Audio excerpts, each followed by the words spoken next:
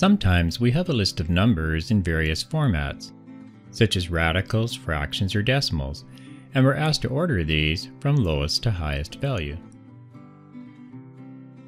We're asked to arrange these numbers from lowest to highest value. Notice they're in several different formats, which makes it impossible to compare their values the way they are. To make these easy to compare, we can use a calculator to convert all of these to approximate decimal numbers.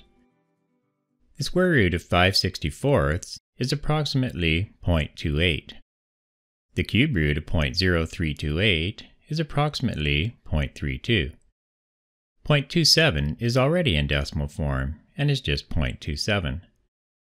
The fraction 5/16 is approximately 0.31. And the fourth root of 0.01186 is approximately 0.33. Now that we have all these numbers in decimal format, we need to arrange them in order. Comparing these, the smallest one is 0.27, so that will go in the first box. Slightly higher than 0.27 is 0.28, so that will go into the second box. The next highest is 0.31, so that will move to the third box.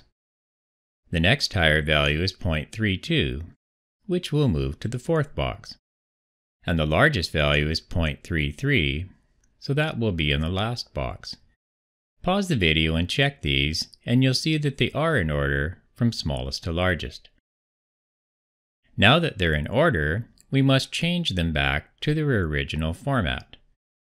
0.27 was originally the decimal 0.27, so we'll just write 0.27 here. 0.28 was converted from the square root of 5/64, so we'll change 0.28 back to the square root of 5/64. 0.31 was converted from the fraction 5/16, so we'll convert it back to 5/16 and write it down here under the 0.31. 0.32 was converted from the cube root of 0.0328, so we'll change it back to its original form and write it down here. The decimal 0.33 was converted from the fourth root of 0.01186, so we'll convert it back and write it down here. Now we have the original numbers arranged in order from smallest to largest. We'll show it like this, indicating the order. Sometimes a given list may contain roots of perfect squares, roots of perfect cubes, or other roots you may have memorized, such as the 4 through 16, etc.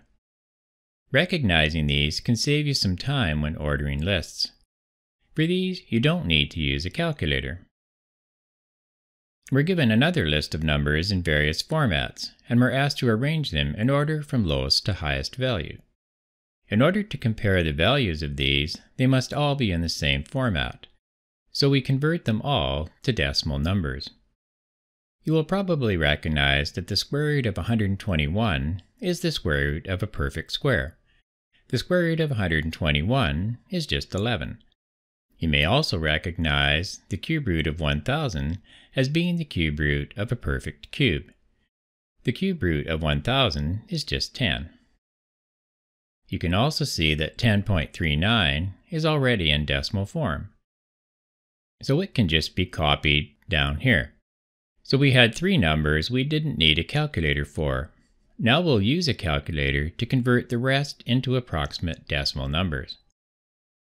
The square root of 325/3 can be converted to approximately 10.41.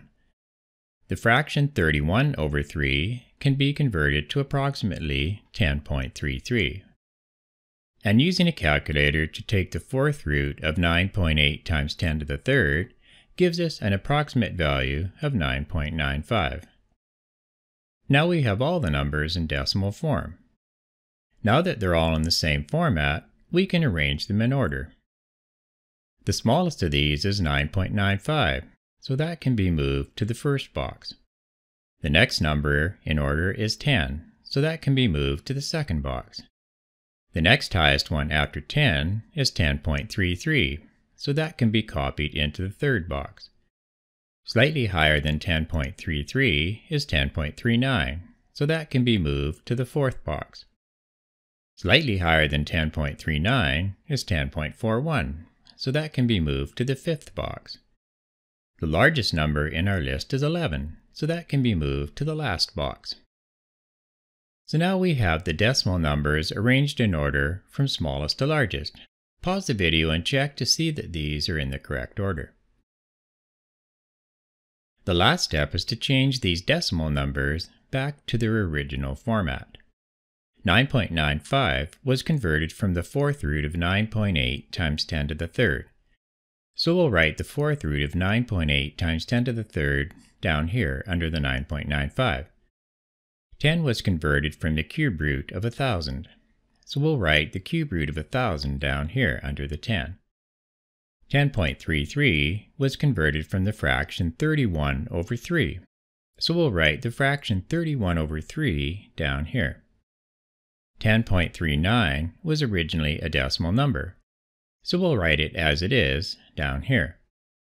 The decimal number 10.41 was converted from the square root of 325 over 3, so we'll write the square root of 325 over 3 down here.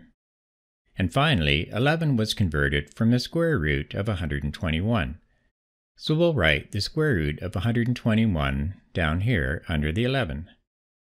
Now we have the original list ordered from smallest to largest value, and we can show it like this to indicate the order.